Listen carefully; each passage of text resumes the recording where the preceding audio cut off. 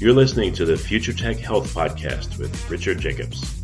Until I reached age 40, I never realized the obvious, that we all have medical issues, or we at least have a family member or close relation that had, has, or will have them in the future. Medicine and biological systems are the final frontier. Until we've conquered death, figured out how life began, cured cancer, and understood our purpose in the universe, there's a heck of a lot to talk about when it comes to our health. Future Tech Health means I'll be covering futuristic topics that are actually already in clinical trials, or even starting to appear on shelves or by prescription, or available for your own use. We dive deep into stem cells, CRISPR-Cas9, the science of sleep, epigenetics, medical testing, cancer, ketogenic diets, stem cells, aging, regenerative medicine, and more. My goal for you, the listener, is to learn from these podcasts. You may very well learn something that may change the course of your life for the better, steer you towards a new career, or give you insight into addressing a serious medical problem. Remember, however, this podcast and its content is informational in nature only. No medical, tax, legal, financial, or psychological advice is being given. If you enjoyed the podcast, please listen, subscribe, like, and share it with friends. Thank you. Hello, this is Richard Jacobs with the Future Tech and Future Tech Health Podcast. I have Quinn, C. Burlingame. We're going to be talking about a semiconductor breakthrough that could be a game changer for organic solar cells. So, Quinn, thanks for coming. How you doing? Yeah, great to be here, Richard. Things are going well. Well, good. Tell me a little bit about your background and then why the focus on solar cells and these particular kinds. Great. So I am basically an organic electronics researcher. And by organics, I mean things that contain primarily carbon and tend to be kind of hydrocarbon-based things. So polymers would be organic materials and semiconductors. And you can also make smaller molecules like the ones I primarily work with, which are still carbon-based, but you can either evaporate them or process them in solution to make all kinds of thin film devices. So I basically started out in research kind of right after my undergrad, working just in organic electronics laboratories and doing that kind of research. I was working on all sorts of different just sort of materials development work. And one day I heard about this idea called an organic solar cell. And these are things that have actually been around for a while now. And you can essentially make a multi-layered electronic device out of these organic semiconductor materials. And you can make a fully functional solar cell. So hit it with light and it creates electricity. And there's just a ton of really interesting things in physics and chemistry and material science that you can do with these devices to really push them and give them all kinds of applications that you can't do with other sort of solar cell devices. So I just kind of fell in love with the field and ended up doing my Ph.D. working on those devices, and now continuing my research here at Princeton and with the startup company. So what's the difference between what's an organic solar cell made of, for instance, versus a traditional solar cell? So a traditional solar cell, like the ones you would see out in big solar fields or on people's roofs, those are almost entirely silicon. They have a totally dominant market share, and they're pretty efficient. They're very reliable. They're kind of bulky and heavy and big, but they do the job very well. Our cells are made out of these tiny little organic semiconductor molecules. So they're carbon-based compounds. I think the material that we're primarily going to maybe focus on today, because that is kind of the title of the podcast, is made entirely of carbon. It's called carbon 60.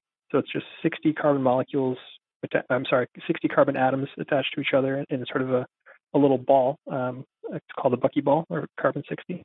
So these are the kind of molecules we use. And because of their, I think an easy way to think of them is sort of as plastics. Those would be polymers, but our materials are very similar property-wise. They can be very thin, flexible. You can make them absorb wherever you want. Sort of, if you want to absorb visible light with organics, no problem.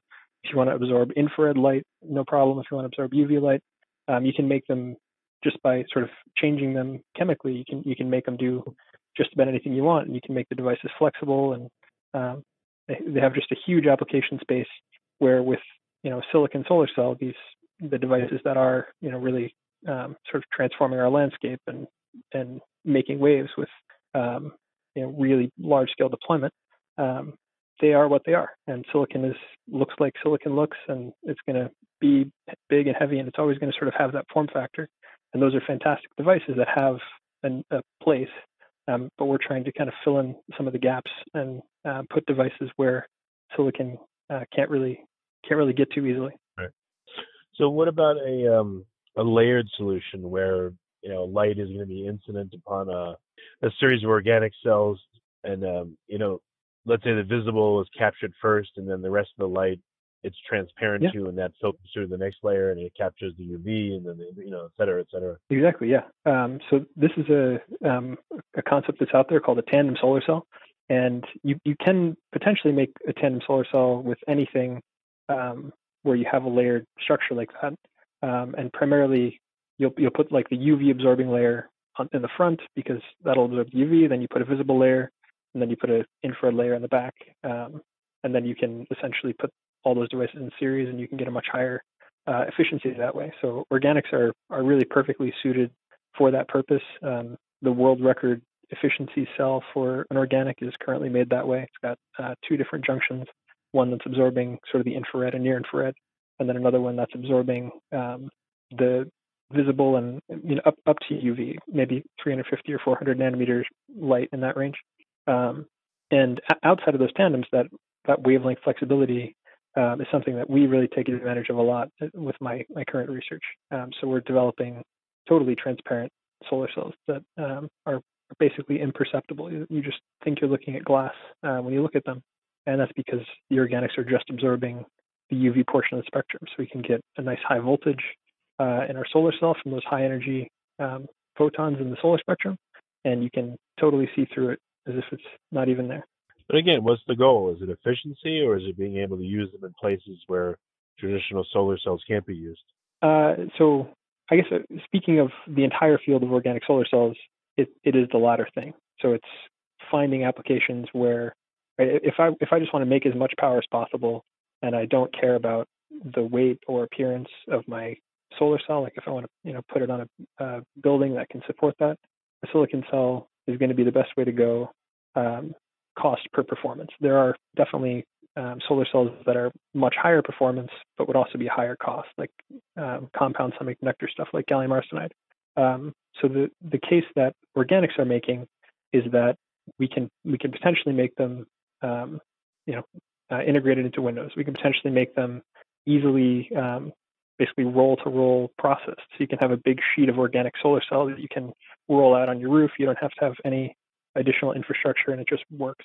So it's sort of right now it's stretching the possibility space of where solar can be. And in our case, it's with transparency. With other people, it's with total flexibility and different applications like that. So, what are some examples? Where can organic solar cells be used, and what's the difference in using them? So they're still essentially a research phase technology right now. So what we're doing with them is making a window integrated solar cell that can be used to power all kinds of things. And the specific target application that we think about a lot is with electrochromic windows. And these are essentially transparent devices that you can apply a voltage to, and they will then change their color. So this can be, there's already some some examples of this in like cars and in some like airplane windows where the window itself is dimmable, and you can basically have a little controller that you apply a voltage to that window and it changes color. So with us, we can generate the power to power that element from the solar energy that's coming through the window using an organic solar cell. So that's sort of an application that makes use of the advantages of absorbing UV photons, which is that you get a nice high voltage. So it sort of matches that application really nicely. And there's other sort of other aspects of the technology where people are primarily absorbing the infrared spectrum. The solar spectrum has a ton of light out in that part of the spectrum, so you can get lots of efficiency, and then you can just use that power for sort of general use, just to supplement your building's power. So why don't so traditional solar cells, they're just capturing the visible spectrum, or are they capturing infrared or UV? Primarily, yeah. So silicon goes out to about around 1100 nanometers. So it's a little bit into the infrared. We can see out to about 740 or 750 nanometer light. So silicon gets all the visible and then out a little bit into the infrared. And that's essentially for a single material solar cell. That's about as good as you can do.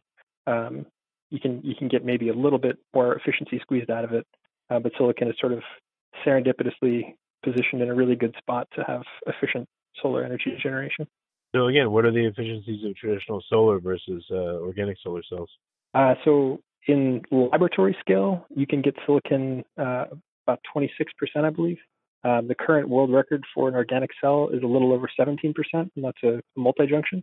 So they are, soft materials that are not as efficient and currently not as reliable, which is why they're still sort of a research-based technology. If you look at the trajectory that they're on, however, I think there's pretty good reason to believe that we'll be very close to those other technologies within a couple of years. So it's really increased. Why is it different efficiency? What's the mechanism by which normal solar cells work versus organic? Why is there an efficiency difference? So the materials are totally different. So if you look at like the conductivity, the absorptivity, all of these things are very different for the two materials. A organic solar cell is excitonic. So when you absorb light, you make an excited state that's called an exciton, where the electron and the positive charge stay bound to each other, and then you need to use basically a junction between two materials to separate out that and get the current. In a silicon solar cell or a normal inorganic solar cell, as soon as the light comes in, you're making the electron and the positive charge at the same time, and they're already free. So that saves you a little bit of energy because you don't have to pull them apart.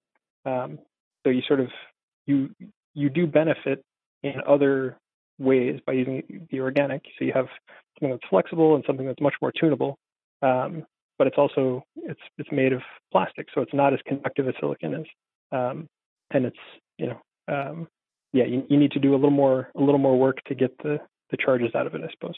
Is there a trade-off? Is there a problem of charge conduction in traditional silicon, where you have to control it or you lose part of it, versus organic solar cells, where I guess it stays where it's made?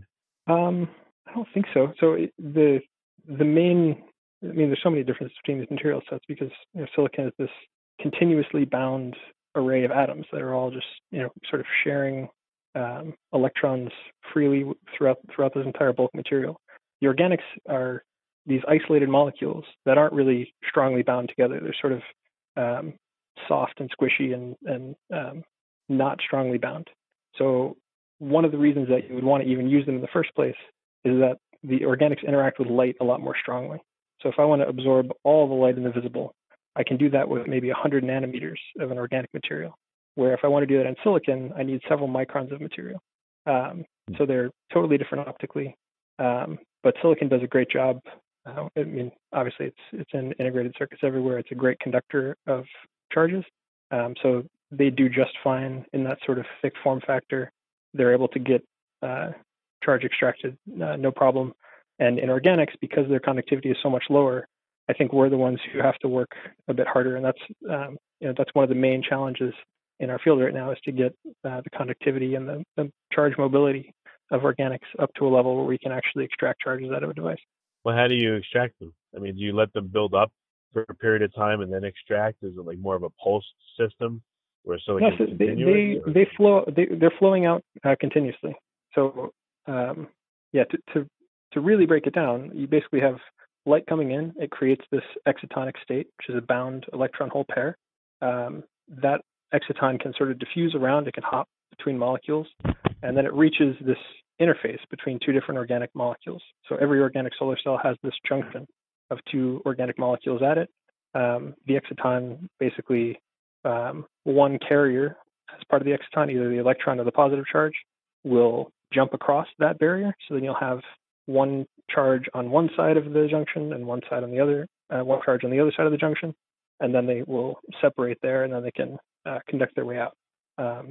So it's quite a different sort of charge generation mechanism than you have in other cells.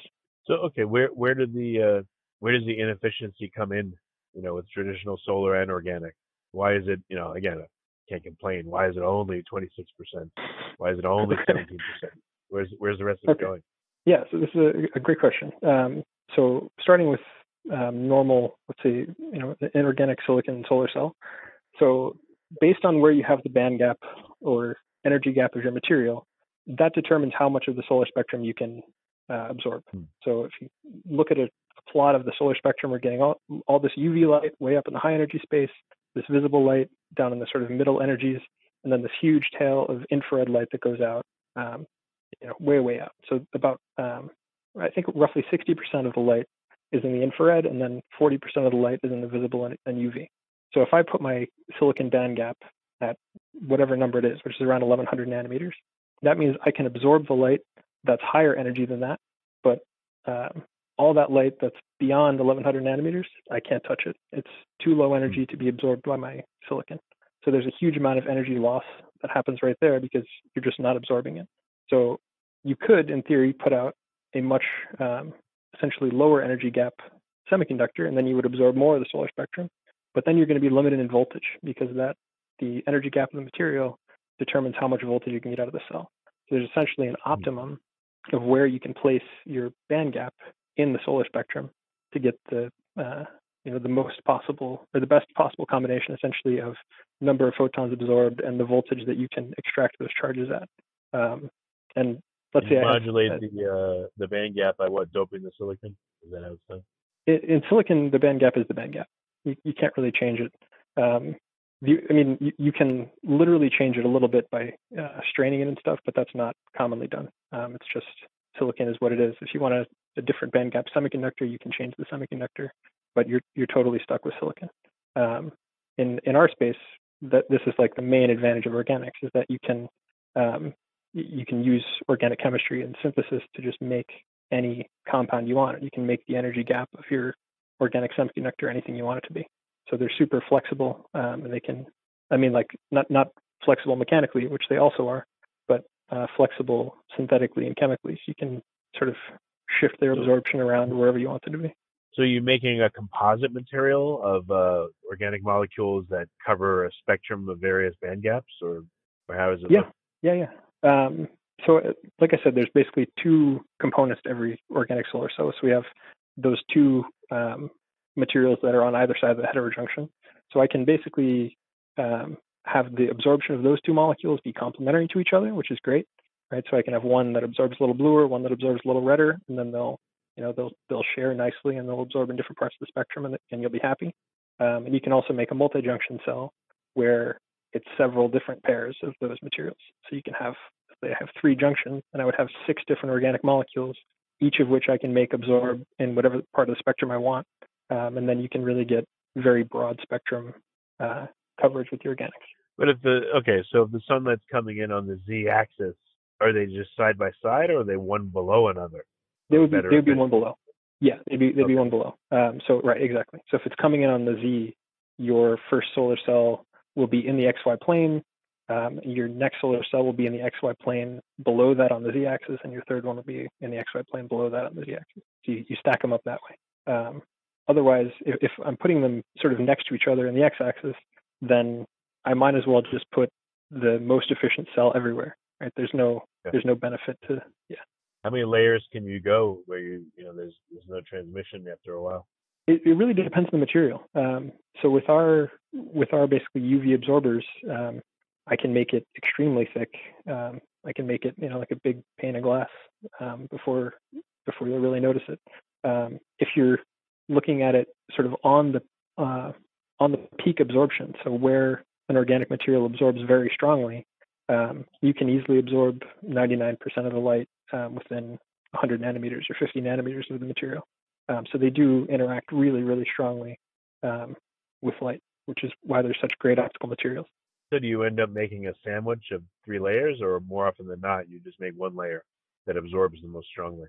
So in a practical device, I would say the minimum you'll ever see is, so you have a bottom electrode, You have what we call a whole transport layer, which conducts your positive charge. You have the donor and the acceptor, which are these two organic materials in the heterojunction that I keep talking about. So those are two layers. And then you have a top layer, which is an electron transport layer. And then you have an electrode on top, which is usually metal or something like that. And for a transparent application, it would be something other than metal. But I think the kind of minimum viable structure you'll normally see is a 6-layer like that. So 2 electrodes, 2 transport layers, and the donor acceptor. And for every junction you add, it sort of, doubles that. So you can get very complicated multi-layer structures that, if you want to get up into those sort of high efficiency multi-junction structures. And what about the layer thickness, the absorbing layer? I mean, it's I guess there's a sweet spot in how thick it should be, right, for maximum absorption. Yeah, exactly. So it again depends on the materials. And I'm speaking for a field that has literally thousands of possible architectures you can make.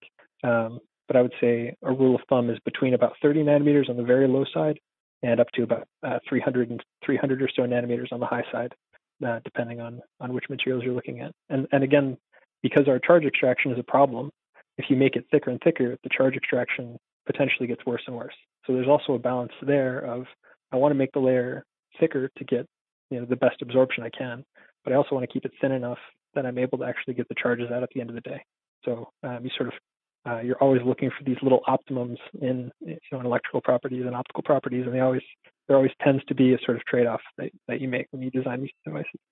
Can't you put like a low background voltage across the absorbing material so that you could use a different band gap that creates a lower voltage and it would still be acceptable, or to move the charges along?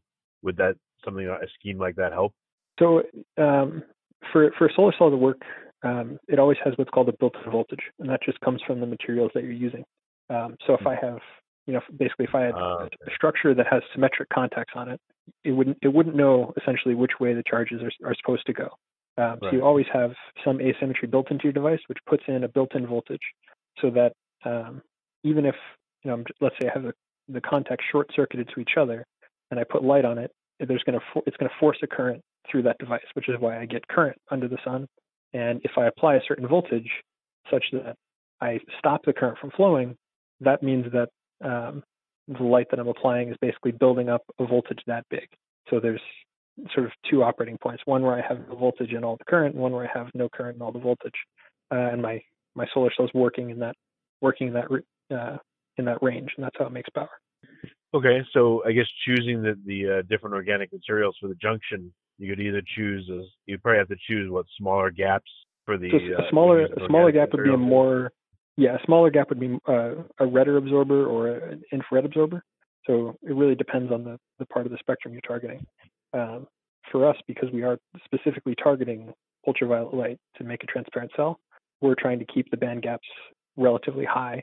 So we're sort of synthetically working with a class of materials that absorb 400 nanometers and higher energy. So 400 is already very blue, close to the UV.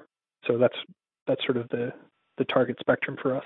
But the really high efficiency people, those groups tend to be absorbing much lower band gap materials.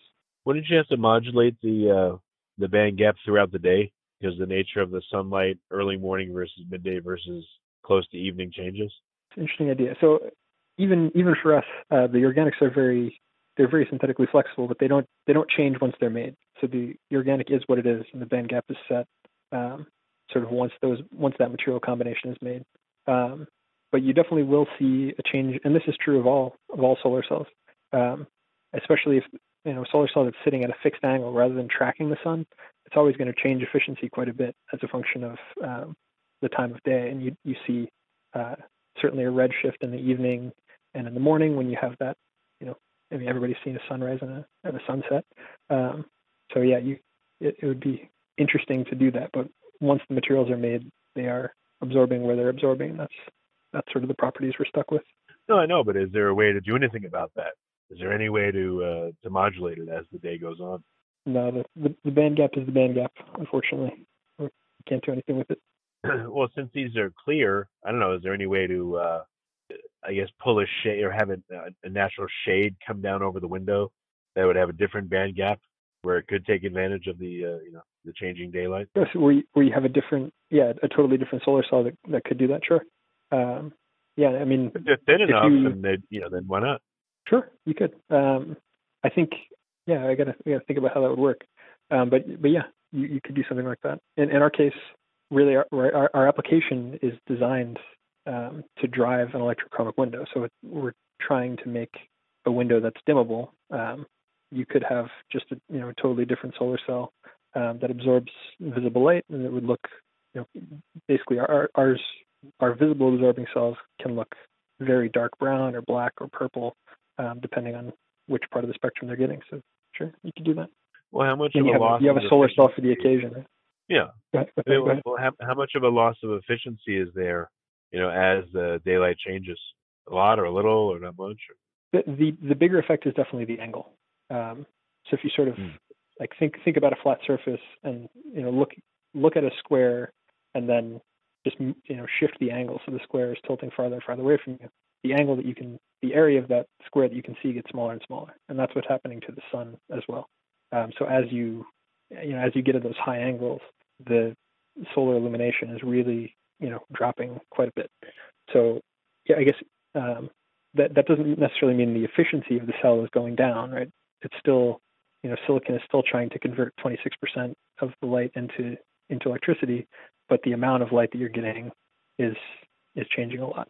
So there are some small efficiency changes as a function of spectrum, but it's not a big effect compared to the effective angle. They're small. Okay. Yeah. Gotcha. So you said there's thousands of different possible materials. What are some of the ones that seem to work the best that people are moving ahead with for organic solar cells? So the nomenclature of like what those would be called is I don't think useful to anybody. So they tend to have these long acronyms based on the chemical functional groups that are attached to them. So they have very long names, but they're just different chemicals with different functional groups attached to them in different configurations. So I guess to give kind of a general sense, in our part of the spectrum where we're absorbing the UV, we tend to want relatively small molecules. We want the molecular weights to be as small as we can, not literally as small as we can, but on the smaller side. And the infrared absorbing people tend to want much larger molecules where you sort of have the electrons delocalized over these big, long, sort of almost polymeric materials. But I guess the only one to write home about is the one I mentioned before, which is called C60. So that's 60 carbons in a ball. So that is a very commonly used material for sort of visible and UV absorbing cells. And that's just a very kind of interesting molecule because it is pure carbon in this little weird form factor where it's this closed little, it basically looks like a soccer ball. Right. So why is this still in the lab? How come it's not commercialized yet? What's the holdback? So I think as I said, the efficiencies have been making a lot of progress recently, and that's efficiency for like your mainline, just absorb as many photons as you can, get as much efficiency as you can. That number has been going up really, really fast recently. So organic solar cells were first demonstrated in 1986. They've been around for a really long time, but it wasn't until sort of the, I guess, early mid-2000s where they really started to garner a lot of research attention and get pushed as a practical energy source. So efficiency's made a lot of progress. I would say the main drawback right now, and why you don't see them commercially, is probably more reliability. So depending on which material you're using, this varies a lot. You can have some materials that have very, very poor lifetime. And anybody who's sort of seen plastic out in the sun for a long time, you can sort of get a sense for that. There are plastics that are fantastic out in the sun for a long time and can be very durable, but getting that combination of materials right so that they're going to be stable outdoors is not easy. And the task of sort of keeping your efficiency and your lifetime both very, very high is a challenge. So I think that's sort of technologically why we don't see them yet. And we're also, all of these are industries of scale. So silicon is just this, massive global industry that's got hundreds of factories making this stuff. So there's a lot of process that goes into that for you to be able to make solar cells on a large scale and to make them cheaply, because the solar industry is dollars per watt. How much does it cost to get me this much energy? Right. That's the only thing essentially that matters in that space. And to get those costs and efficiencies up, you really need to start scaling. So we're kind of trying to prove our technology in terms of efficiency and reliability. And once we do that, then we can start building up the scale. And I do think they will be a technology that will be competitive, but it is a little bit slow getting out of the lab right now, and that's where we are. Are you going to do it just for Windows, or what are some other applications you're looking at? I think we can really challenge for visible absorbing mainstream solar eventually. We're going to start with Windows because it's an application that just can't be touched by these other mature inorganic technologies. So if you want to get into a space that silicon can do, it's probably going to beat you. So we want to be in a place where there are no other competitors. We have sort of a cornered market in the transparent solar space. So I think it's a really good place for organics to begin. And then once we start to build up some of that scale and figure out how to manufacture modules on a larger scale, I think we can sort of build on the progress that's happening right now in the community. We'll 5-10 years from now, we'll probably have a 22-25% efficient organic solar cell. And if you can make that thing at scale, you can certainly compete with silicon in cost once you're scaled up. And then we're left with all these other natural advantages like extreme lightweight. And you can basically print this stuff out like newspaper and just put it on every surface with no additional infrastructure required. So I sort of have maybe a grander vision for what these solar cells are capable of than most do. But I really do think they will eventually be a totally competitive mainstream solar technology with time. Okay, well, very good. So what's the best way for people to find out more and to get in touch? So I think the stuff I talked about today is stuff that's being worked on at our startup company, and that's Andluca Technologies, ANDLUCA. So you can check us out there. And you can also, just for me personally, you can follow me on Twitter at Quinn, Quinn, Burlingame, BURLINGAME. And I think that's it. Okay, well, very good. Well, Quinn, last question. What do you think is possible maybe in the next 5 years in terms of efficiency and deployment of these transparent organic solar cells? So for the transparent ones, efficiency is not a number that we talk about too much because we're sort of self-limiting ourselves to only this tiny little part of the solar spectrum. So I think an efficiency that would be great for us is like 2 to 3% of the total spectrum, because that would mean we're really efficiently harvesting the UV. So I think we will be somewhere in that range, and then we're going to be stuck with the next sort of challenges of the reliability and the scaling. So within 5 years, I think we'll have certainly a very reliable solar cell in the 2 to 3% efficiency range, and we'll be making solar window inserts that you can buy and regulate the light in your home. Okay. Well, very good. Well, Quinn, thanks for coming on the podcast today. I appreciate it. Yeah, great talk with you, Richard. Thanks. All right, hold on a second.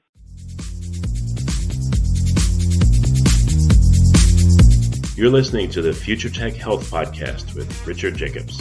Until I reached age 40, I never realized the obvious, that we all have medical issues, or we at least have a family member or close relation that has, or will have them in the future. Medicine and biological systems are the final frontier.